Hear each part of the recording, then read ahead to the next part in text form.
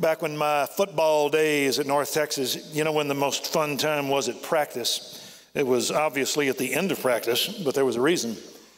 It was when the coach, he would do this. And that meant he'd blow it and he'd say, everybody up, everybody up. That meant the quarterbacks who were throwing, the receivers who were catching, the linemen who are working on picking up stunts, firing out, defensive backs that are doing their thing. He'd blow that whistle.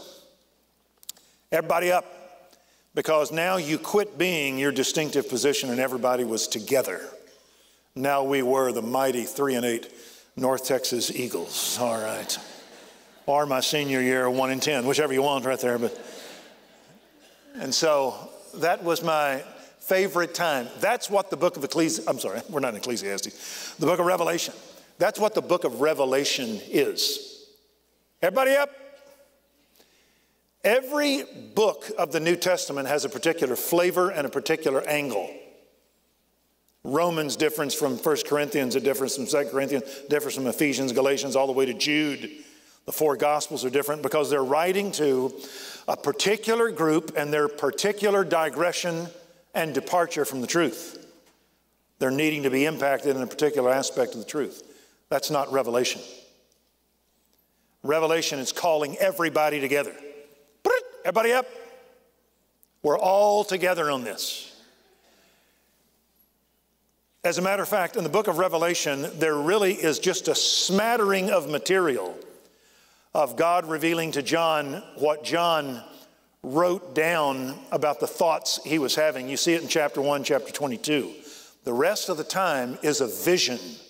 John is seeing something that hasn't happened, and he is seeing it in symbols that are going to be fleshed out in reality. It's like time travel, it's out of body. It's someplace that nobody has been, and John is going to see it. That's why the book of Revelation, the word revelation, apocalypto, apocalypse. Calypto means the covers. Apo means back. The covers are pulled back. This is, you could call it apocalypse now. You're going to have the covers pulled back and you're going to see the future now. And he's going to do it within 22 chapters. And everybody's going to be together. No distinctiveness. No particular country, no particular race, no particular place you're from. At the end of the chapter 2 and 3 on the 7 churches that represent all of us, he will say, he that has ears to hear, let him see what he says to the churches. This is all of us, the churches. Well, in chapter 1 of Revelation, in verse 1, 2, and 3, he's going to begin with the book's divine authority, why this book is to be listened to. And in the first verse, it's the book's origin, its declension from God to you. The revelation of, not meaning about, but through, the revelation that Jesus Christ makes, which God gave him to show to his bondservants the things which must soon take place. He sent and communicated it by his angel to his bondservant John. Here's the way it goes. God gave to Jesus. Jesus always carries out the Father's will. I can do nothing of myself. As the Father speaks, I do. As I see, I do. There's a unity in the Trinity. The Father dictates. The Son carries it out. And it comes by his angel to John the Apostle to be given to his bondservants. The Father, the Son, the angel, John, the bondservants. And in verse 3, blessed is, what's the pronoun? He, down to the individual. God, Christ, angel, John, bondservants, you. And so that's the origin of the book. Its fountain is found in heaven, the truth of God. It's inspired. Its claim is in verse 2. John testified to the word of God and to the testimony of Jesus, even to all that he saw. He calls the testimony of Jesus the word of God. That's its claim. And in verse 3, this book expresses the unique ability of the Bible. Psalm 1, how blessed is the man who does not walk in the counsel of the wicked, stand in the path of sinners, sit in the seat of scoffers. His delight is in the law of the Lord, and in that law he meditates day and night. Be like a tree planted, yields its fruit, doesn't wither, and whatever he does, he prospers. There's a blessing upon the word of God.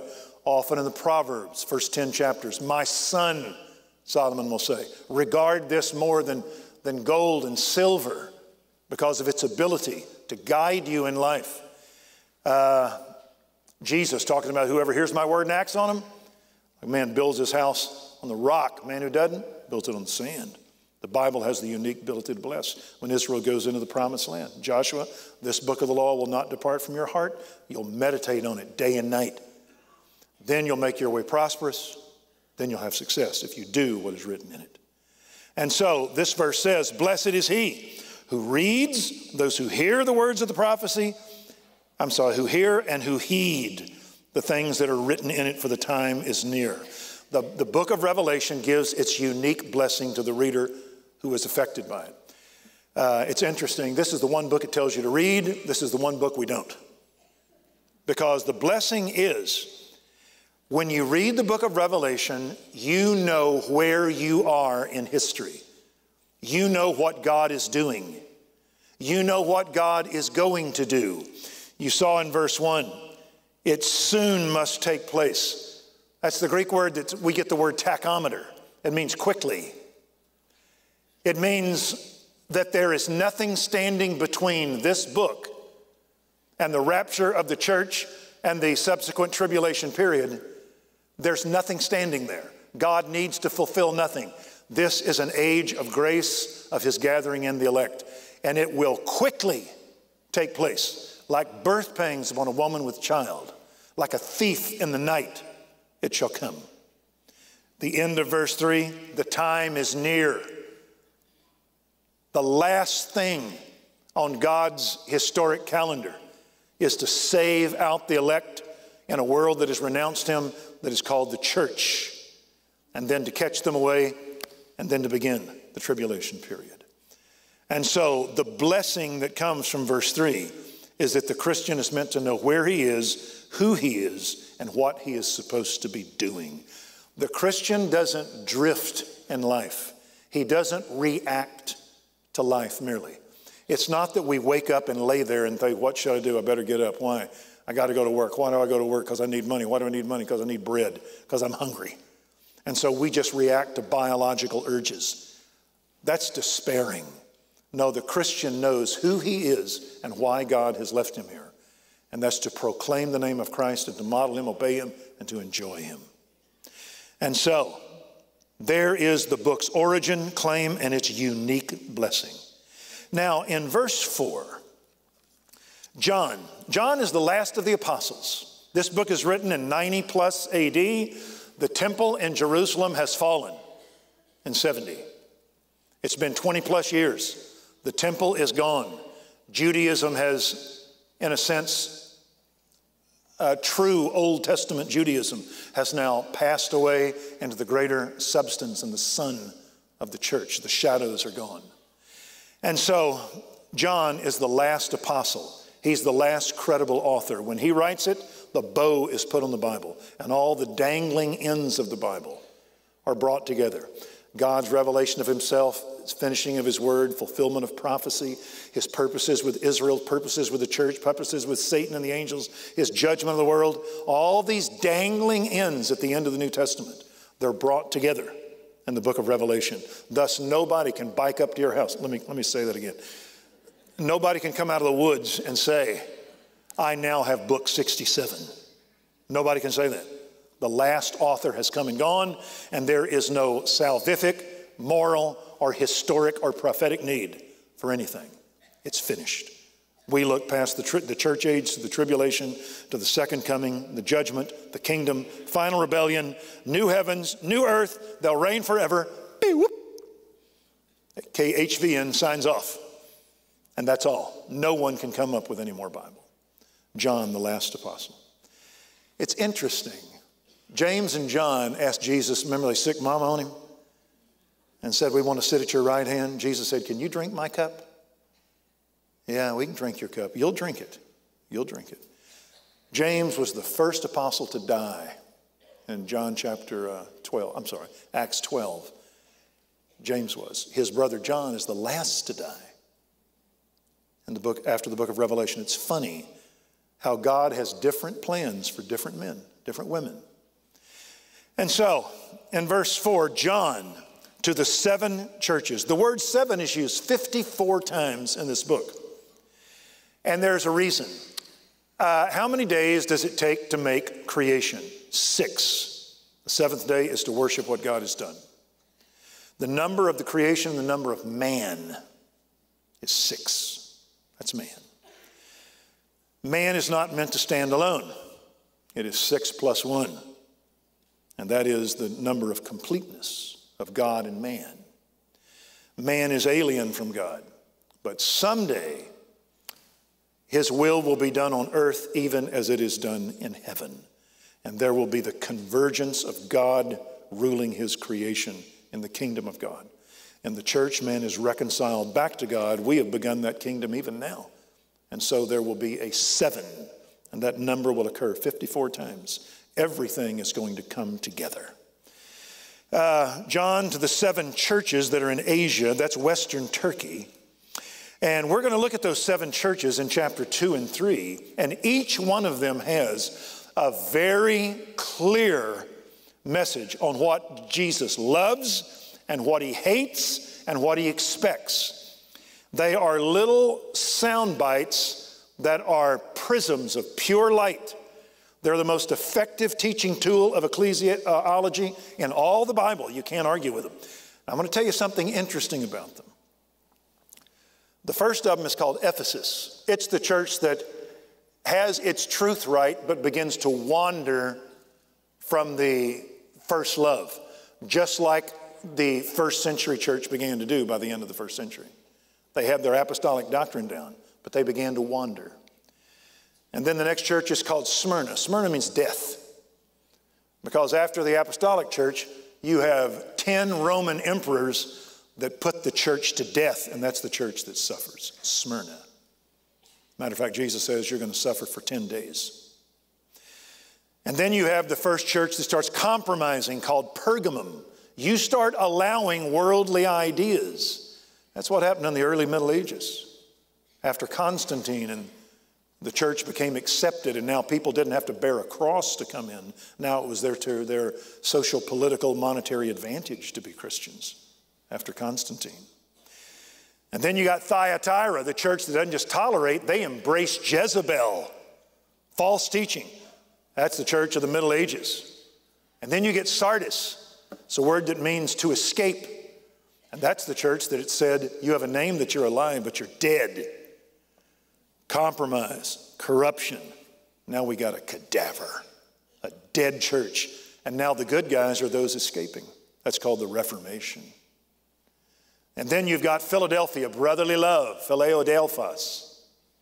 And that's the church that I give you the keys of the kingdom, because you have a little power and you've kept my word. And that's the church of the 17th, 18th centuries, 19th centuries, that saw the outgoing of Protestantism and the gospel message to the entire world.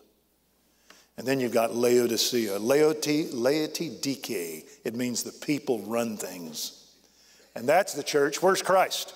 Revelation 3:20. Behold, I stand at the door. Christ is trying to get in his church.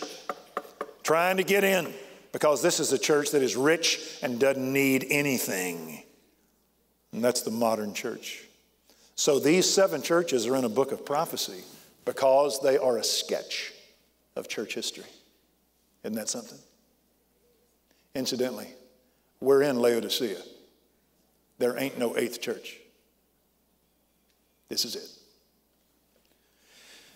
Verse 4, the 7 churches that are in Asia. That is where John worked. Around Ephesus is where he worked, and he was exiled on the Isle of Patmos right off the Turkish coast. That is where John died. So this is nearby where John was. By this time in 90, the gospel message has moved from Jerusalem.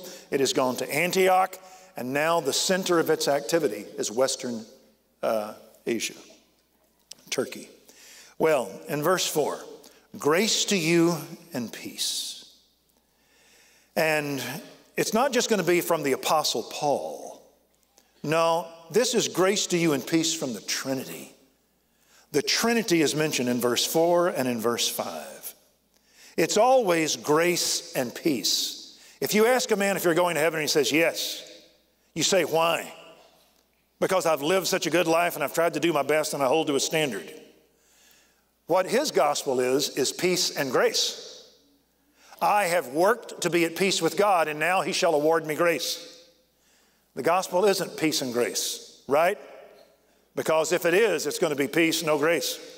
Because nobody's good enough. It is grace, and now we're at peace with God through Christ. And so grace to you and peace.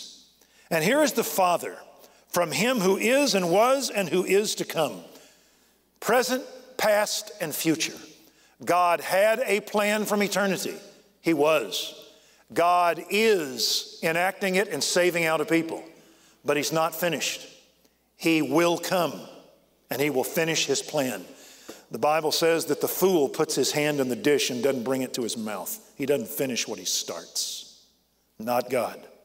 He was, he is to come. Grace was granted you and I from eternity in Christ.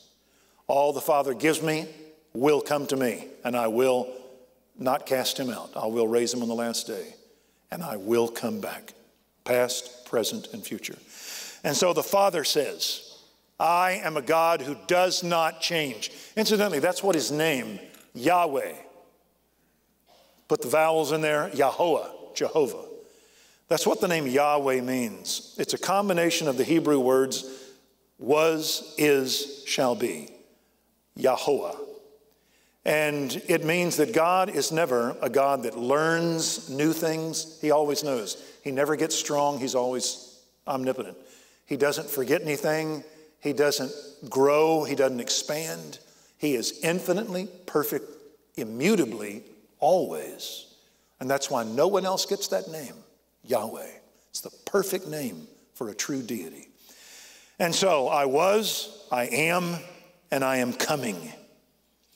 In verse 4, and from the 7 spirits that are before his throne.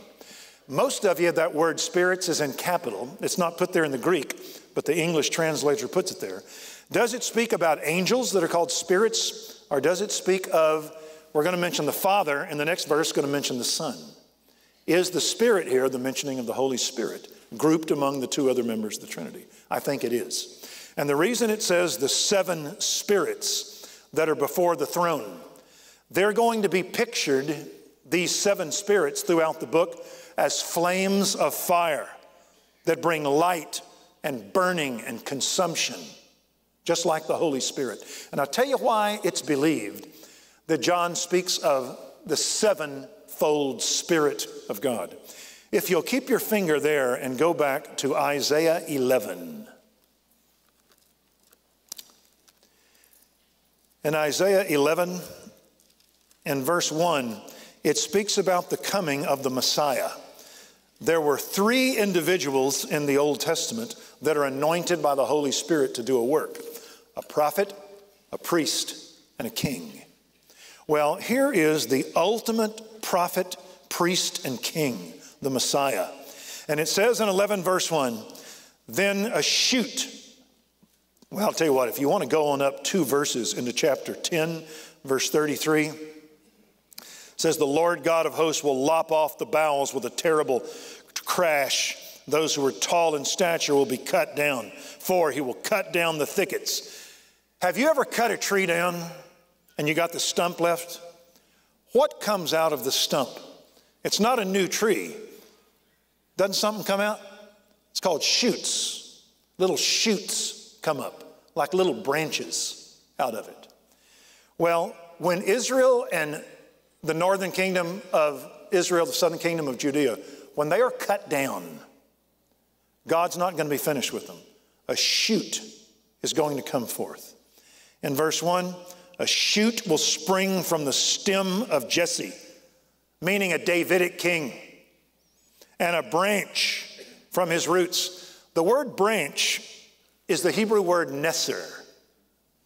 And that's where it's believed that we get a city called Nazareth.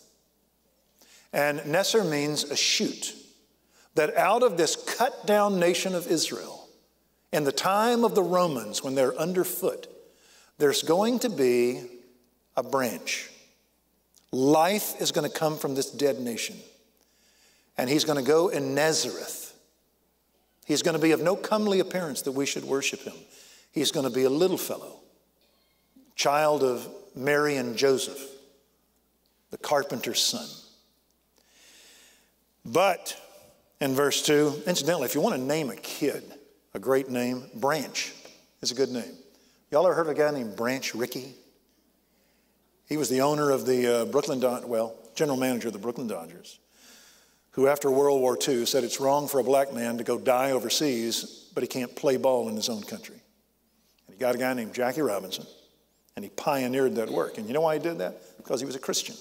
His parents were Wesleyan Methodist from Ohio, and they named him after Jesus Christ. They named him Branch Rickey. So don't name your kid Branch unless he's really a stud, because it's an embarrassment to have a little rotten branch out there. That's when you say, maybe I ought to cut a branch off and just wear you out. And in verse 2, this branch is going to bear fruit. And the Spirit of the Lord, number 1, will rest on him. The Spirit of wisdom, that's 2. Understanding, that's 3. Counsel, that's 4. Strength, verse 5. Knowledge, that's 6. The fear of the Lord, that's 7. The sevenfold Spirit of God, whose job is to empower and then to glorify the Son of God, both in his ministry and his illumination in the Word of God and his reproduction in life in the heart of a believer. And so grace to you and peace from the immutable God and the all-powerful, all-knowing, all-wise, all-present Holy Ghost who is among us. And in verse 5, and here's the Son from Jesus Christ, the faithful witness. He is our prophet. He tells us exactly who God is. He that hath seen me hath seen the Father. I and the Father are one. He is the image of the invisible God. No man hath seen God at any time. The only begotten God in the bosom of the Father, he has explained him. The words that thou gavest me, I have given to them, and they have kept them. And so he is our prophet. We don't have to worry about not knowing what we need to know in life. We know it through Jesus Christ, who became to us wisdom from God. He is our prophet, and he is the firstborn from the dead. Of all those that will rise from the dead and go to glory, whoever the first one is, probably some guy from Lubbock, it'll be a Texan, all right, that will come up first. He's really number 2. Who was raised first? Christ. You know what's interesting between Jesus and us? You and I were raised because of a Savior. Jesus had no Savior. Jesus was judged by his work. And his work was the perfection of God, and death could not hold him in its power. And so he is the first that is up from the grave. That's the origin of the church, is an empty tomb where a dead man rose. So he is our priest who offers his life as our mediation before God. He's our prophet, he's our priest, and he is the ruler of the kings of the earth. He is our king now, and someday he shall be king of all. Now, what's interesting, those 3 roles in Israel, the prophet, the priest, and the king, nobody could hold all 3 of those jobs. The prophets rose up from Samuel, then Elijah.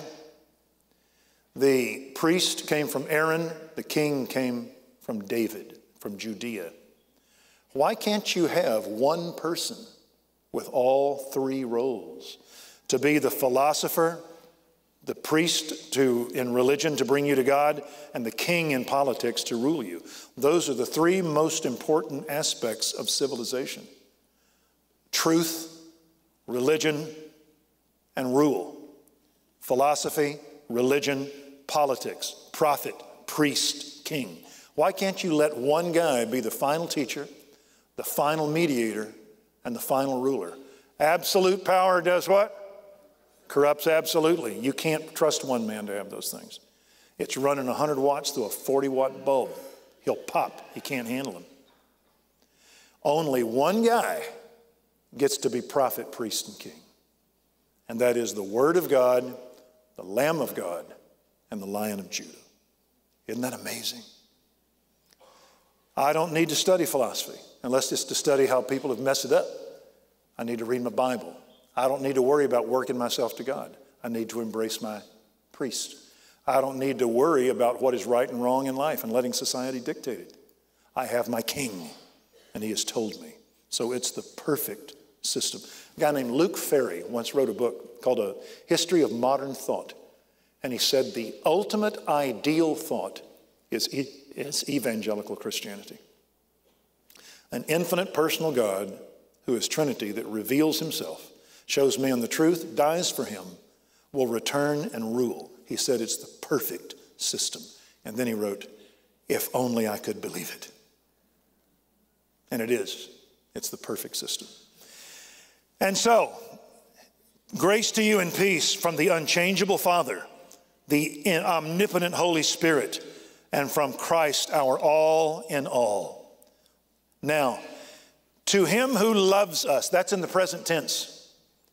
He loves us right now. He loves us. And here's how we know it, because of three things that he did. He released us from our sins by his blood. The blood of Christ that was shed for my sin enabled the justice of God to reach down to me and declare me righteous, and God not compromise who he was. Paul put it like this: he delivered us from the domain of darkness, and he transferred us into the kingdom of God's dear Son. And so he released me from all of the penalty of my sin. My sin, oh, the bliss of this glorious thought. My sin, not in part, but in whole, has been nailed to the cross, and I bear it no more. It is well. It is well with my soul. And so he has released me from the penalty of sin, the power of sin, and someday even the presence of sin. The Apostle Paul said, in this earthly tent we groan, longing to be clothed with our dwelling from heaven. Y'all ever look at yourself in the mirror and groan? Oh, I'm dying.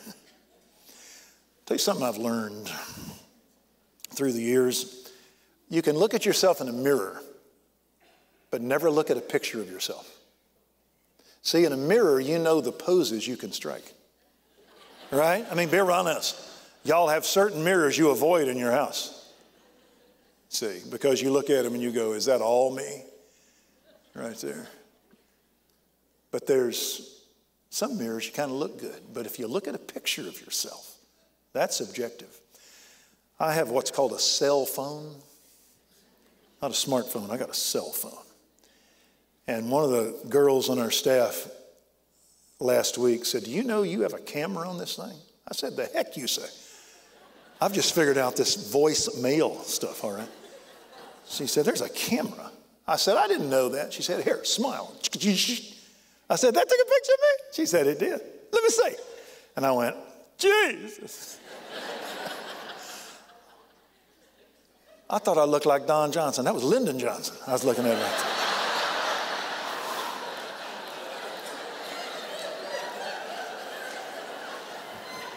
Are y'all with me? Never look at a picture of yourself. I told my wife, I said, my face looks like a spiral ham. Like a big spiral ham. All right. What am I talking about? Yeah. He released us from our sin. The penalty of sin I don't bear. The power of sin is broken in the very presence of sin. Someday, it's going to be the great getting up morning. And we're going to have a new tent. Perfect. He loves us. And in verse 6, he made us to be a kingdom. He has put a new covenant in our hearts whereby we obey him. He has effected obedience in us by the rebirth. We are now the children of God, and we are His kingdom. We now have a free will that we never had. We never had a will that was free to obey God and seek God and want God because we didn't desire Him.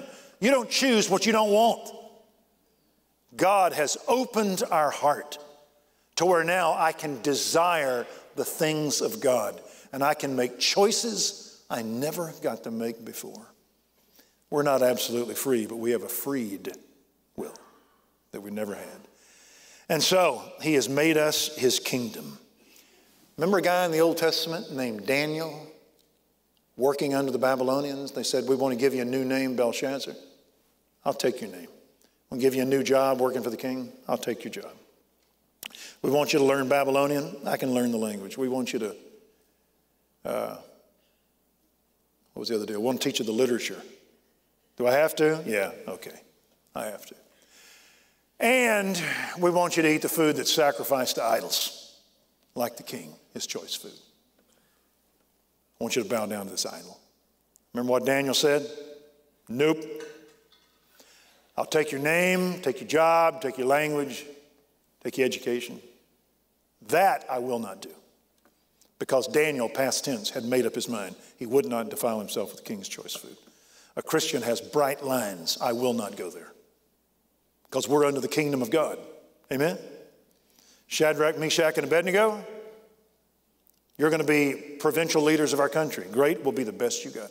Incidentally, we need you to bow down to an image. That we cannot do. Then I will toss you in the fire. Then you will have to toss me in the fire. And if our God wants to, He can deliver us. And He can, and He will. But even if He don't, we're still not going to bow down to your image. Well, I'll heat the thing up 7 times. We'll heat it up. Because I'm not going to be alone down there. And He threw him in. So He says, even if He doesn't, we're not going to bow down. Mordecai, you will bow down to Haman. No, I won't. Then we'll kill all the Jews. I hate to see that, but I'm still not going to bow down.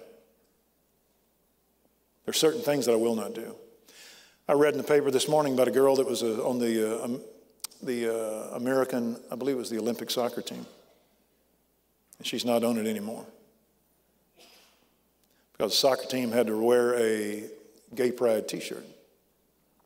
She said, that I cannot do. I got rules from my king. And He tells me, no, I may be in the world, but I'm not of it. And my king says, I can't do this. You remember back a few years ago when they made that ruling at the Supreme Court that the guy was wrong, the woman was wrong for not being a florist for a gay wedding? You remember that? It was a landmark decision, been appealed. And down in Dallas, T.D. Jakes made an interesting statement to his congregation. He simply said, the world's got their rules, we got ours. If they want to decree that, that's okay. He said there's only one Supreme Court, and that is God. And so we'll do what we can and be the best of citizens, pay our taxes. We'll keep the speed laws at times. When it's convenient, we'll do all we can. But are there some things we will not do? And we know what those are, and we will not do them. Why? Because I'm an American secondarily. I am a Christian primarily. Someday this country will die and I will die, but my king and I will live on. And so we make that hard call. We're His kingdom today, and the world can look at us and say, so that's what the people of God look like. Yeah, that's them. We want to be seeker aware, but we're not that seeker sensitive. They're lost. They need to be like us and our king, not us like them. I go where they go. I speak where they can understand it. But I'm who I am, and I'm not going to change that. Neither are you, neither are we. And in verse 6, He's not only made us a kingdom, His people, but He's made us priest to His God. What's a priest? It's the man in the middle And he teaches men about God and brings men to God. He represents God to men and men to God. The words of a priest should preserve knowledge. Men should seek instruction from his lips. He's the mediator of the Lord of hosts, Malachi. It means that if you want to know who God is, I'll tell you. What would you like to know? Would you like to know about how he made things? Would you like to know about law? How about the Savior? Would you like to know that? How about marriage? Song of Solomon. You ever read that? Would you like to know about wisdom? We got a book called Proverbs. We got Psalms about worship. We got little epistles, little letters that'll tell you every way you're supposed to live. And we can tell people that. Isn't that right? We're priests. And we also bring men to God. A priest offered sacrifice. We bring men to the cross, and then we say, are you washed in the blood? Yes, I am. Welcome into heaven. And so, incidentally, in the book of Exodus, chapter 19, verse 6, God says to Moses, I have made Israel a kingdom of priests.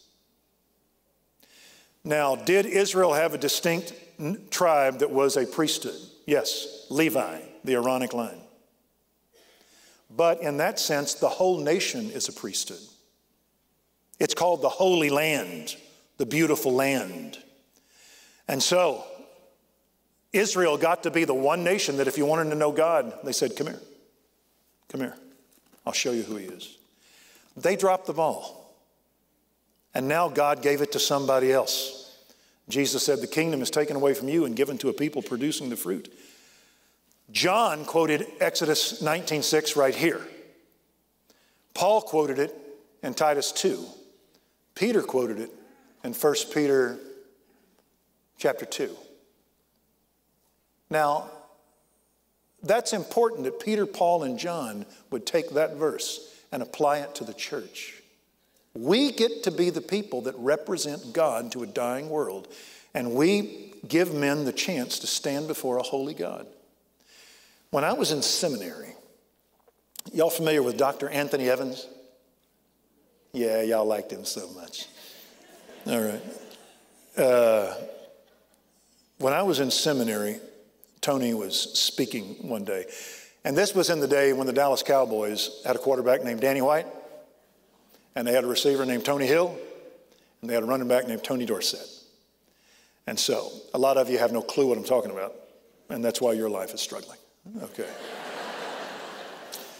But Tony was speaking to the seminary, and he says, let me tell you what the church looks like. He says, Danny White drops back to pass. Tony Hill runs down the sideline on a fly route. He's going to throw it, and he's going to drop it in the end zone for a touchdown. But just before he gets ready to throw, here comes a satanic blitz. God took Israel and handed them his word, handed them his priesthood, but here came Calvary, and they got to the quarterback, and they killed him. But just before Danny White goes down, he looks off to the side, and there's Tony Dorsett. And he flips the ball out to Dorsett. The satanic linebacker hits Danny White, and down he goes. But Tony Dorsett has got it. And now he is going to do through niftiness, all right, what Tony Hill would have done through speed. And he looks at the church and he says, Christ is the quarterback. Israel is Tony Hill. Satan is the linebacker. You are Tony Dorsett. Isn't that good? It ain't that good, but it's real good.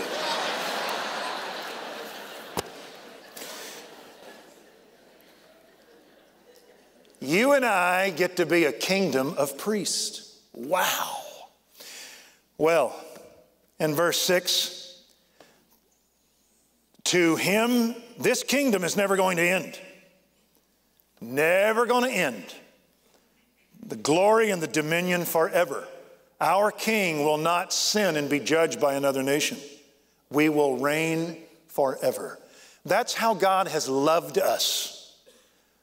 That he has died for us, released us, made us his people, and put us to work. There's an old African curse that says, may you be idle forever. Isn't that terrible? That was, when I got saved, that was why I got saved. You know that? I didn't know you got heaven out of the deal.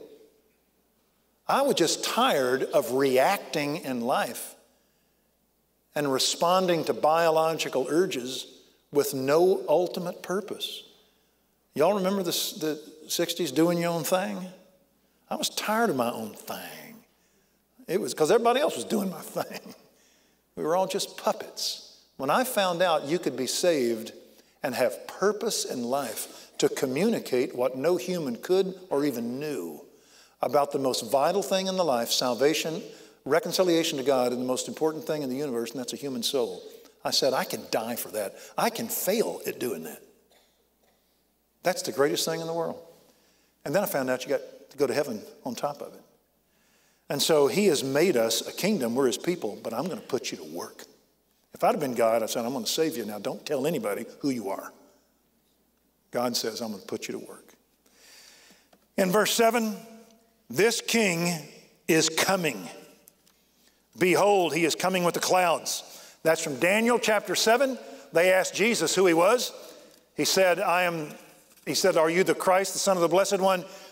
He said, I am, and you'll see me coming in the clouds of glory. He's quoting that verse, Daniel 7. And they said, that is blasphemy. What need have we of witnesses? That man must die. John takes that verse and says, that's who he is. Are y'all noticing that our boy John won't back up 1 inch on inerrancy, the Trinity, the atonement, the deity of Christ, the sovereignty of God, salvation by faith? John won't yield an inch. That's why he's on an island. Verse 7, he's coming with the clouds, and every eye will see him. Jesus said, when I come, you're not going to have to go say, hey, he's in the desert, or he's in the closet, he's in this room. He said, as the lightning flashes from the east to the west, every eye will see me. Don't try to think what that'll be like. We have no paradigm. The closest we have is the rising of the sun. That everything now is showered with it. And that's the way he's going to be. Even those who pierced him. Who pierced him? Israel. Israel was now sent into exile. You know what John is saying? When he returns, they'll be here. That sounded ridiculous until it happened. We now have an Israel. And the tribes of the earth will mourn. You know why they'll mourn? Because when he comes, it's too late. He does not come for grace. The axe is laid at the root of the tree. And those that do not bear fruit are cut down. And now lost men are irrevocably in that place. Saved men that during the tribulation are looking forward to him. Their redemption now draweth nigh. But the nations will mourn. That's interesting. If you ask a guy today what is the worst thing that could happen to him, it would be to be regarded as a believer in the Bible. When you ask him in that day, what is the worst thing ever happened to you? Not to be a believer in the Bible. If only I had another chance. The door is closed, like on the ark. When Christ comes, the door is closed. In verse 7, so it is to be. What's your last word in verse 7? Amen is an Aramaic word, and it means, I believe this. We believe in the Trinity and the Word of God that shows us last things. We believe in a Christ who died and a mighty Holy Spirit and a God who is all powerful and immutable and does not change. We believe in a God that would free us from our sin, give us a new nature, make us his creation, make us his priest. And we believe in a God who not only died, but see, verse 6, he died. Or verse 5, verse 7, he's coming back. Y'all believe this? He's coming back. Christ rose into the clouds. The disciples were looking. An angel spoke up and said, gentlemen, what are you staring at? Get to work. This same Jesus you saw depart from you is coming the same way as he lived. Get ready. He's coming. Jesus said, I'm coming.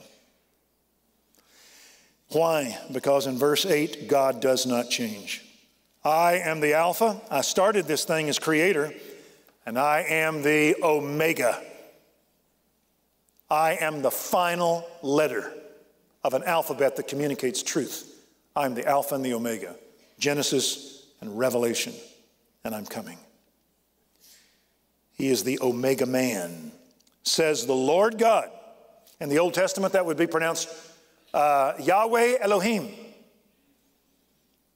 who is, who was, and who is to come, that he is Yahweh, the unchangeable, and he is the Almighty. In Hebrew, that would be El Shaddai. Shad is the Hebrew word for the mountain, and he is the God of the mountain who does not change. And that is why we look forward to him.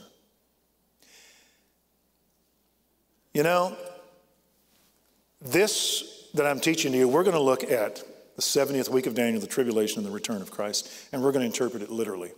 In the first century, that was the way that eschatology was interpreted. The church knew they were being punished and they were dying and they were by the hordes. They had no notions that they were the finality of God's kingdom, nor that they were going to set up the final kingdom. They were just trying to stay alive. And so they were premillennial. They were pessimistic about man. They were optimistic about God. And they were looking for the coming. That was the early church. One of their signals and signs was the Alpha and the Omega. He's coming. Once we got into Constantine and following, and now the church had the upper hand, now we got to start persecuting people. And so from about the 4th century on, the church is now, thanks to Constantine, Theodosius, and those guys, no longer do you become a Christian to get killed. You become a Christian so you can stay alive. What happens when you start lowering the standard? You get corruption. And that ended up in the early Middle Ages. And you know what they did now? They got very optimistic. They thought the church was the kingdom of God, and they got into what was called replacement theology. They didn't study the Old Testament, didn't care about Israel. We were now Israel. Your Old Testament was thrown away. They didn't do real well. Matter of fact, we had to have a Reformation. And the Reformation, now the Protestants took over. And they had a gospel of grace. And they also had a lot of other wonderful things in the 16th, 17th, 18th, 19th centuries, the great centuries of Protestantism. They took the gospel, and not just the gospel, but Western civilization to Africa and India and China and all kind of places. And so we got to thinking now that the church was going to establish the perfect utopia, and at the end of which Christ would come. So early on, we were pre-mill. We held to the coming of Christ literally. We interpreted it literally. Then we got to be amill, that there was no kingdom, literal. We were the kingdom. And you interpreted Revelation allegorically in the church. And then the Protestants, they felt, well, the guys from the 19th century before, they felt the church was going to establish utopia. They felt that the leader in that had a manifest destiny. It was a country called the United States. And so it became post-millennial. He'll come after the church establishes a perfect society. That belief, the Pilgrims held to it. Puritans held to it. It had a little problem in the 20th century. We had what was called World War I and World War II, which is really World War I-B, where you had Christian nations, Germany, Italy, America, France, England, even Russia and Russian Orthodoxy. And we were killing each other to a rate that had never occurred in the history of man. And then we found a way to harness the atom. Now we can kill you from a distance and we can evaporate you. And so out of the 20th century, we weren't optimistic anymore. Man is not going to establish his kingdom. We are not the finality. And then there was an event that took place that all of a sudden the eschatological view went from post-mill and amill back to pre-mill. That Christ will return before a literal second coming, and we interpreted the book of Revelation literally. Can you guess what the event was? I'll give you a hint. If you're going to take Revelation as literally, The word church isn't mentioned in Revelation 6 through 19. Israel is centermost. So if you're going to take Revelation literally, what are you going to need? Israel. Can you guess what event took place that flipped everything to pre-mill? 1948. We, in this church, take a literal view. If I'm going to take the first coming of Christ as literal, I can't allegorize the second one. And so we take it literal. It's the simplest way, the easiest way. And it's the most affable way to my soul, because if the Puritans couldn't do it, me and Joel ain't going to pull it off, in establishing the kingdom. My king is going to have to come. And I don't think his kingdom is just going to be in symbolic terms. I think he's going to make it time and space. So we are pre-millennial. Plus, I paid good money to be pre-millennial. I attended Dallas Theological Seminary. I thought of a hymn we could sing after this. Kendall won't let me. He won't. He said, that the tune's all right, but the words are bad. It goes, bad boy, what you gonna do? What you gonna do when he comes for you, bad boy? The disciples used to sing that around the campfire. Bad boy, what you gonna do? I got a great hymn. You ever heard the hymn, Hiding in Thee? If you haven't, you'll love it. Pray with me. Father in heaven, thank you for 8 verses of the eschaton, beginning this book from the Father and the Son and the Holy Spirit, to be read by those who have known his kingdom and have known his new life and known his new office that they have been given, who look forward confidently to their prophet, priest, and king who has established philosophy, religion, and politics, this kingpin, this cotter pin of all history. How wonderful, how full of wonder to be a Christian.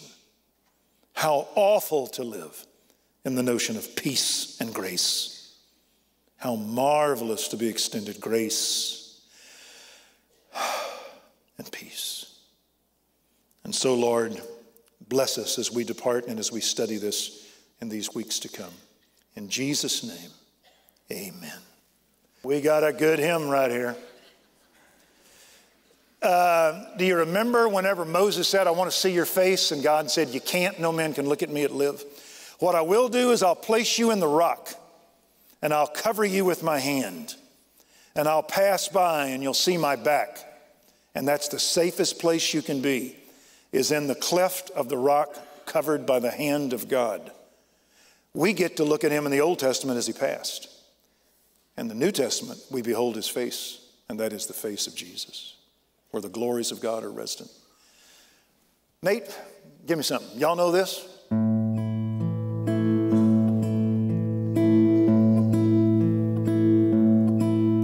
Oh, safe to the rock that is higher than I, my soul in its conflicts with sorrow would fly. So sinful, so sin, thine would I be. Thou blessed rock of ages, I'm hiding.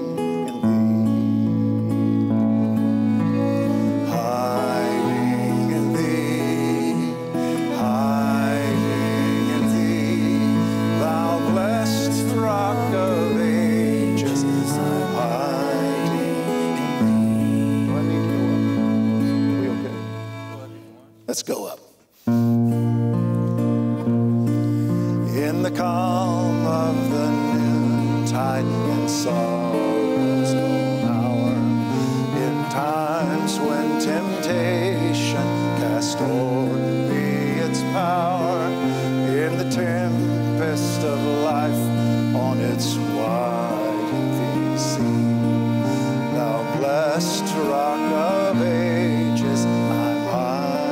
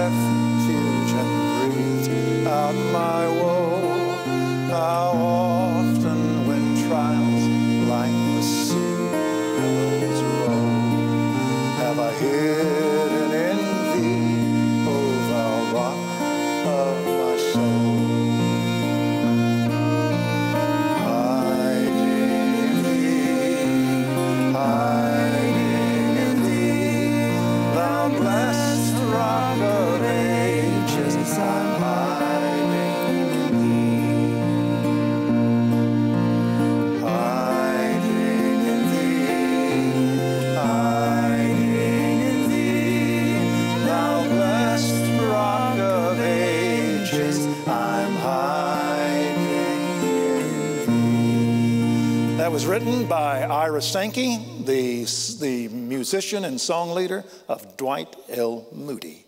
Could we have a hand for Mr. Sankey right there? Father in heaven, we are so thankful for what we sing in this tune. Thou blessed rock of eternity, I am hiding in the cleft that is rent for me. Thou blessed rock of ages, we hide in thee. Through Christ our Lord we pray. Amen.